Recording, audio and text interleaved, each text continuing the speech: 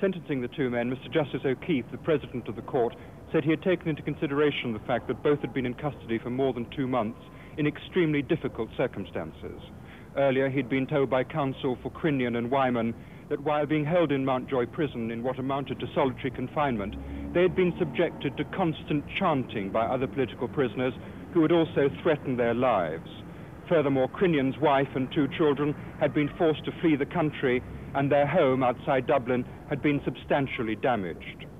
Since both men are entitled to a remission of their sentences for good conduct, they are now technically free.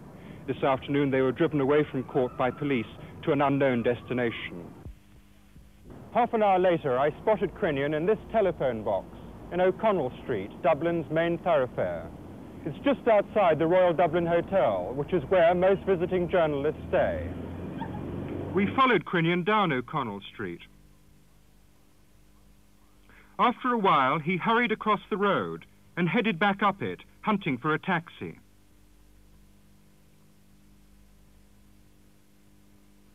Then he broke into a run. As we caught up with him, I asked Crinnion if he didn't fear for his safety. He replied, "What do you think?" Dublin.